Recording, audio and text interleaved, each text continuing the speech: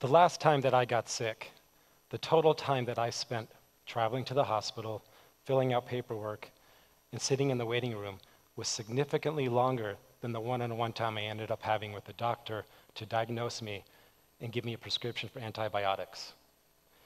Now, the irony is, I had spent the 3 previous days completely miserable, getting sicker and sicker, hoping my cold would magically go away, just trying to avoid that doctor's visit. In 1966, a medical device was created that would have allowed me to diagnose myself on day 1 as soon as I started feeling bad. This singular piece of technology had the ability to transform medical system. Unfortunately, it stopped being used when they canceled it on Star Trek. Remember the Tricorder device that Dr. McCoy used to use? He would simply scan you and tell you everything that's going on with you at that moment. Now, almost 70 years later, this is a little more science than it is fiction. And at Sandia National Laboratories, we are working to make a version of this device. Consider 3 attributes of the tricorder that we would like to reproduce. The first is that it is small and it's portable. No need for a testing lab. You carry the testing lab around with you. Computers used to be the size of rooms. Now we carry them around in our hand. Why not laboratory equipment? There's a whole field called lab-on-a-chip technologies that allows us to miniaturize medical devices.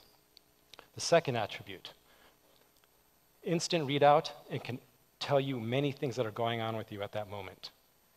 Now, the third attribute, which is by far the most difficult challenge for us to reproduce, is that the tricorder was non-invasive. It didn't even have to touch you. So remember this. I'm going to bring this up in a second. But first, let me put 2 more characteristics that the tricorder didn't have we would like to attempt to do. Let's remove Dr. McCoy from the equation. Let's make the tricorder a wearable device that is continuously monitoring.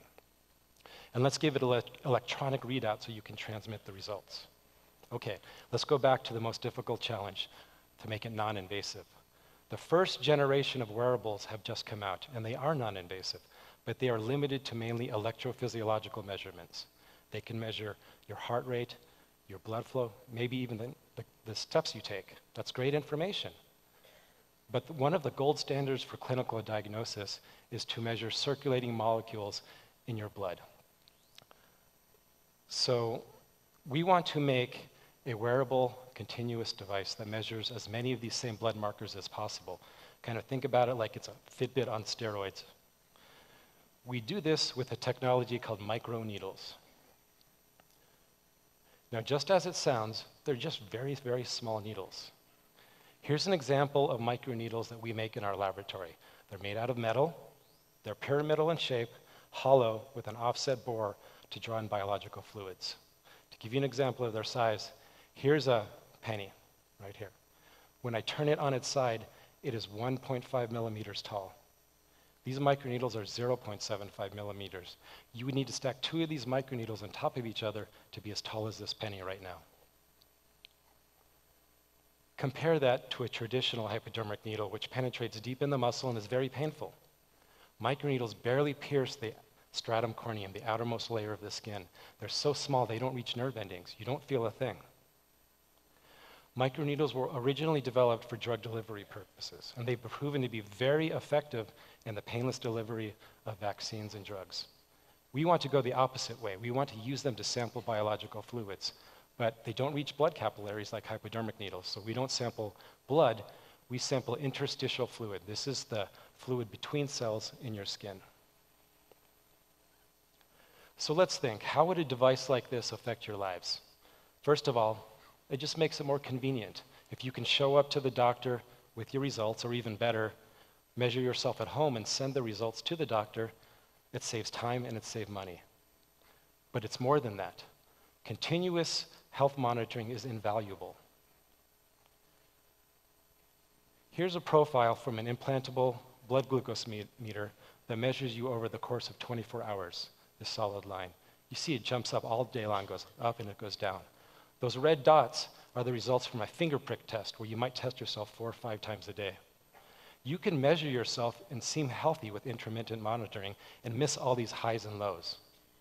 If we can make a medical diagnostic device that is so simple. You measure yourself when you are healthy. It makes diagnosis more accurate, it makes it faster, and you can even diagnose yourself before you feel symptoms of getting sick. I started working in the field of microneedle sensors back in 2010 at Sandia with my colleague Philip Miller.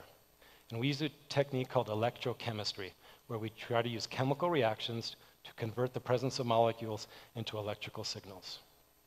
So we have made microneedle sensors to detect glucose, so a diabetic can measure his blood glucose at home, lactate, an important metabolic marker, and even skin pH. Now, taken together, all these markers are a good indicator of your health, but measured simultaneously, they are fatigue markers. So there's something an athlete might use to optimize his performance. The Department of Defense wants us to use these to measure the performance of soldiers on the battlefield. So we have started making devices to measure multiple markers simultaneously on these microneedles. Here's an example of a device we have made. It's a microneedle fluidic chip with microneedle arrays, sensors integrated, and we use this to detect a protein called troponin, which is a cardiac marker that is released when you have a heart attack. So it's something a person with a previous history at home can slap a patch on and see if they're having another event or just stressed out. We have also made a microneedle device to detect electrolytes, such as potassium. When we published this article, it was featured on the cover of the journal that month. And very soon after, game 1 of the NBA Finals, LeBron James got a muscle cramp and had to leave the game. We actually got calls. People said, hey, we read about your electrolyte sensor earlier and we thought it was cool, and now we think it might be really valuable. We were on the evening news. They said, could your device have helped LeBron James stay in the game? So we said, well, yeah, it's the point. If you can be measuring your electrolyte levels, you see a negative trend, tell him to drink Gatorade, or maybe even have other microneedles inject a countermeasure. And then we tried to make the point that it can be helped non-famous people too. But I didn't complain because you can't buy that kind of publicity. Currently, we are doing clinical studies on these at the University of New Mexico Medical School with Dr. Justin Baca, an emergency medicine specialist. One of the things we discovered is how to put the microneedles in and extract fluid out of the skin. That's that clear fluid you see in that glass capillary. Completely colorless, no red blood cells, pure dermal interstitial fluid. Now today, in health monitoring, when you sample biological fluids, it's primarily blood, urine, saliva, even sweat. Nobody measures skin fluid right now. But the skin is not just a protective barrier to the outside world. Your skin is an organ. It has its own unique immune cells called Langerhans cells. In fact, the skin is the largest organ in the human body. So we've been taking this fluid out and analyzing what is inside. And one of the most interesting things is we found that this fluid is full of exosomes. Those are these spheres you see here in these electron microscope pictures. Now, exosomes were discovered in the 80s, and they're still a little bit of a mystery.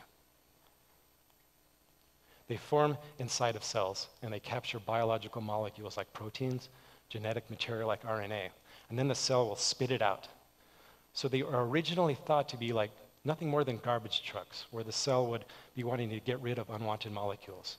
Then they started to notice that these exosomes would travel through the body, and another cell would take them in. The cells are talking to each other. This is how cells communicate. And the cargo inside of these exosomes have messages and instructions, both good and bad. An immune cell can release an exosome that tells another cell, we're being attacked, activate your self-defense mechanisms. And on the flip side, a cancer cell will release an exosome that causes another cell to become cancerous. So we want to use these microneedles to extract the fluid, intercept these exosomes, look at the proteins, look at the RNAs inside, read the messages. Can we understand how does the body defend itself? How does cancer spread? Can we make an early cancer detector? Can we make drugs that target these exosomes instead of the cancer to stop it from spreading? So coming full circle, we are still trying to make continuously monitoring microneedle sensor. By this time next year, we hope to have a sensor that measures lactate on a person exercising. But now we also think we have a research platform to look at how the body, how cancer spreads. Can we make new drugs to fight cancer? Can we use interstitial fluid as a novel method to do clinical diagnosis? It's a fun project. I get to work with great people, and thank you for listening.